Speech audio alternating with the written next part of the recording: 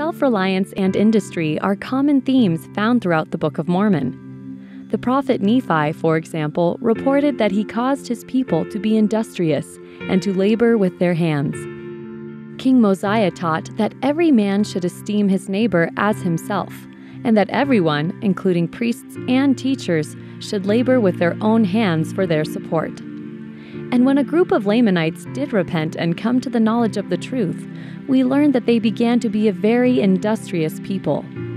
The Book of Mormon even shows meaningful differences between idle and hardworking rulers. King Noah and his priests were described as lazy and glutting themselves on the labors of others. In contrast, King Benjamin told his people that even I, myself, have labored with mine own hands that I might serve you. From examples like these, the Book of Mormon teaches that whether we are currently wealthy or poor or somewhere in between, we will find that meaningful work is an essential key to lasting happiness and true success. And now you know why.